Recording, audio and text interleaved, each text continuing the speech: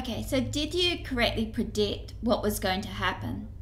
Let's have a look at a couple of points in the motion of that ball as it was swinging around now and discuss how the frequency that you heard changed when the ball was at that position.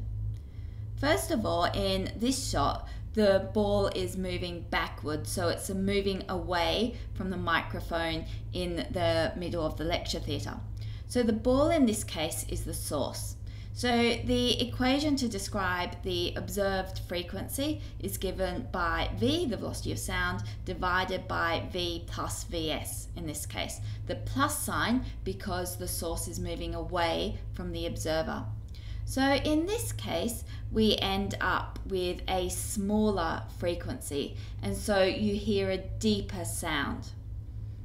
Okay, in this next photo, this is when the ball is traveling out of the screen towards the microphone in the lecture theatre.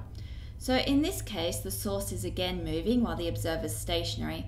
But in this case, the frequency is given by the equation f dash is equal to v over v minus vs. So we're now dividing by a smaller number and we end up with a larger frequency. So in this case, it's a more high-pitched sound.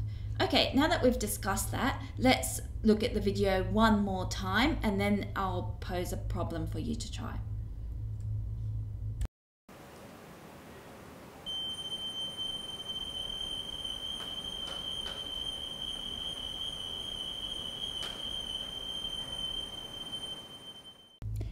Now we can also have wind, which is when the medium through which the waves are traveling actually moves.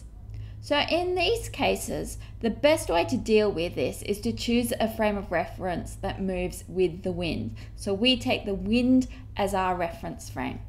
So probably the easiest way to see this is to work through an example. So let's take this situation again, where we've got an observer traveling towards the source. The velocity of the observer is VO, the velocity of the source is VS, and the velocity of the waves through the medium is V. And we've now got wind traveling in the same direction as the observer. So in this case, traveling to the right here. And what we need to do is write an expression for f dash, the frequency that this observer now hears. Okay, so we've sketched our situation. Now, if there was no wind, the frequency observed by the observer would be given by v plus the velocity of the observer over v minus the velocity of the source. But there is a wind, and to account for the wind, we're going to measure everything from the wind's reference frame. So hopefully you remember your relative velocities.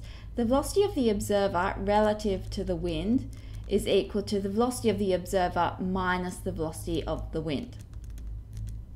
And so according to the wind, the observer's actually going a little bit slower than they would be otherwise. Now the velocity of the source relative to the observer is equal to the velocity of the source minus the velocity of the wind. But these are in opposite directions. So it'll be negative, negative, or plus the velocity of the wind. So the source looks like it's actually going faster according to the wind. Okay, so now we want to get the velocity that the observer actually measures. In the wind's reference frame, the speed of sound remains the same, so we've still got v, but we've now got the velocity of the observer relative to the wind. So that's plus VO minus VW over v minus, now this is the velocity of the source according to the wind, so this is Vs minus VW. And so we've now come up with an expression for the frequency measured with the wind. So always just consider the reference frame of the wind, which could be going in the same direction as the source, or it could be going in the same direction as the observer. Okay, here's a question for you to try. You stand on the platform at a train station and listen to the train approaching the station at a constant velocity. While the train approaches, but before it arrives, what do you hear? A, the intensity and the frequency of the sound both increasing. B, the intensity and the frequency of the sound both decreasing.